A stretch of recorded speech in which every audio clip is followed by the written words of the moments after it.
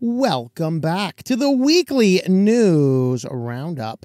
This is the Linux news edition. These are recorded live Fridays, 8 p.m. Eastern Standard Time. If you want to catch the show, hang out in our live chat, engage in the off-camera, behind-the-scenes shenanigans, you can go ahead and catch the show live over there. But hey, if you just want to see the content and what's going on in the news, that's why we release these shorter videos. Let's go ahead and get right on in. First of all, you guys that like gaming and SteamOS. SteamOS is branching out into other devices. This is the Asus ROG Ally. This is the first one. I believe there's two of these, which was traditionally a Windows 11 device. And most people said, hey, it's a neat little device, but Windows kind of sucks on a handheld device. I just think Windows sucks everywhere, but that's my personal opinion as a Linux channel guy. Anyway, yes, I know, we like joking around. But SteamOS has pushed some things to support the button configurations and a few other things the Asus ROG Ally has on it. And so people reached out to Steam to say, hey, does this mean we're coming? And they say it's not there completely yet, but it is in active development. So pretty soon, if you have an Asus ROG Ally, you will be able to install SteamOS on it and take advantage of all of your Steam things from right on there. And so that is good news for everyone that likes Steams. And I really like Steam. I'm not a gamer, but I really like Steam for what it's doing and the very positive progress it's making towards gaming on Linux, which really is that last thing that really stands in most people's way is I can't game on Linux. So you're willing to trade all of the stuff you're trading to play a video game. Yeah, may as well put that mark of the beast on your hand right now. Sorry, guys. I've been studying eschatology lately. I'm all over the mark of the beast stuff right now. Anyway, Canonical is going to announce a major change in the upcoming versions of Ubuntu. This deals with a kernel change. So if you remember, they have a very rigid cycle. Now, curiously, for like the second time in a row, there's enough bugs that their next release is going to be delayed for a week or so. But it's the 2404.1, to clarify, is going to be delayed because of some bugs. But what happens is in the Ubuntu release cycle, they have various milestones, and one of those is the kernel freeze.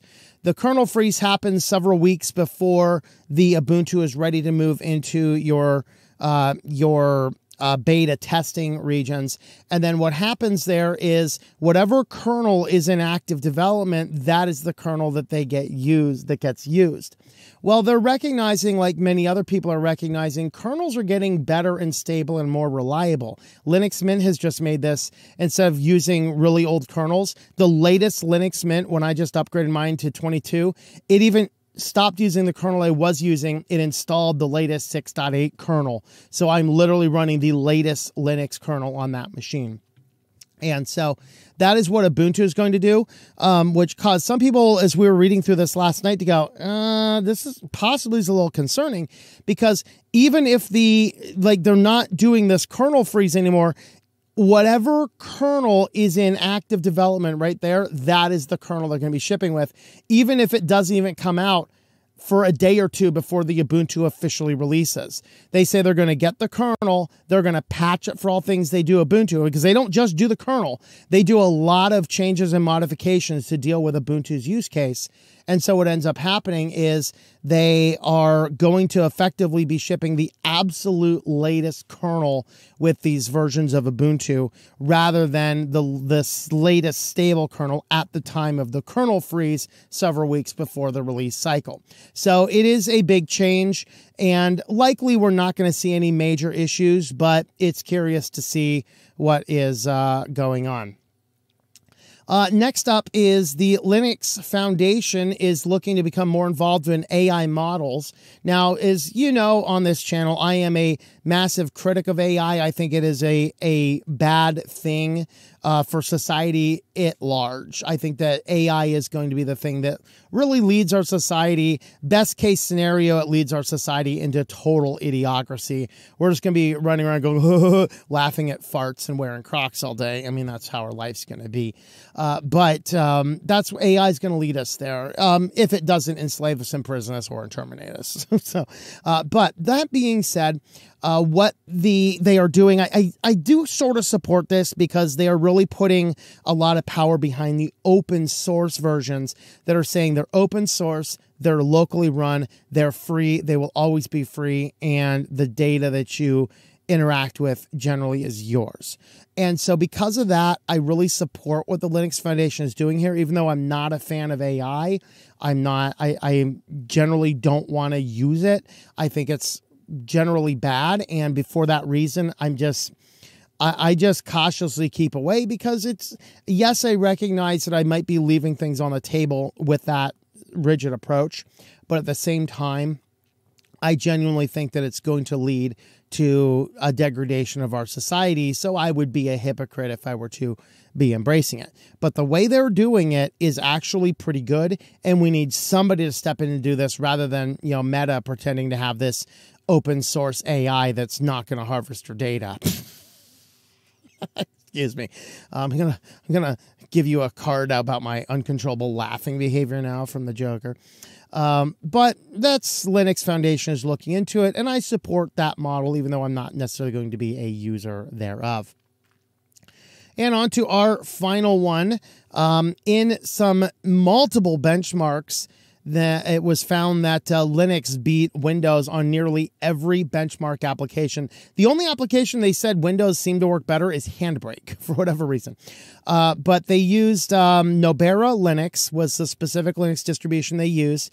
They compared this to the currently available 24H2. Now, mind you, 24H4 is right around the corner, and there's speculation that might actually work a little bit better on the Ryzen 9000, but we don't actually have it out to fully test it yet.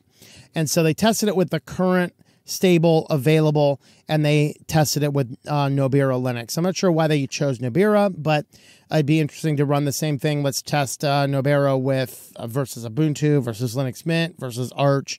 Arch would be a good one, being is that SteamOS contributes a lot to Arch. It'd be really neat if they did that, though I can't remember if Nobera might be based on Arch. I just can't remember. I know I reviewed it. I don't remember everything about every Linux distribution I reviewed.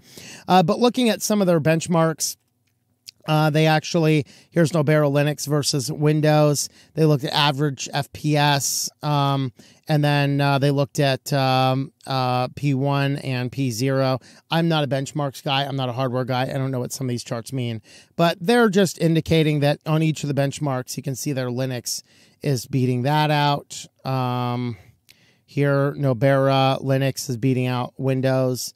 Again, 24H2. Here is actually a variety of, I believe this was a variety of different processors on Nobera Linux. And I think this one that they're working with here is the Ryzen 5 and the Ryzen 7 at the bottom. So the two darker red lines at the bottom. So we had the blue lines at the top are core processors, i5 to i9, and then these are the Ryzens. Like, my computer's so old, mine's not even on the list. Like, I'm still running a Ryzen 5 1600. I swear it was state-of-the-art when I built this computer, but time for an upgrade, yo. So I must be down here somewhere, But anyway, you can see that it's compared to these, assuming that the larger number is better, it does look like these ones down here are going to outperform it a little bit. Those are all Ryzen 9s, so that's why. Those are Ryzen 9s. Looking at other 5s and 7s, the best 7, of course, is significantly beat out, and the best 5 is significantly beat out. So you can see that it is actually performing pretty well. I don't remember if it was this article, but one of the other articles I read on this mentioned that Handbrake was the only application that didn't seem to work out well. So there is our Linux news. If you want to help support the channel, we do have a locals page, switchedtolinux.locals.com. You can jump on over there. Of course, we'll be starting up our short story series here in a couple months, and we are getting very close to releasing our first anthology of short stories. Of course, those are all done. If you are on any of our supporter networks, you can still go back and read all those. And then as they roll out, you have the audiobook is available for 1 month. And then we'll make the audiobook, the print book, and ebooks available to everybody in the public soon. But you can get those first by joining in over there on that community. So with that, thank you for watching, and I hope that you enjoy switching to Linux. Linux.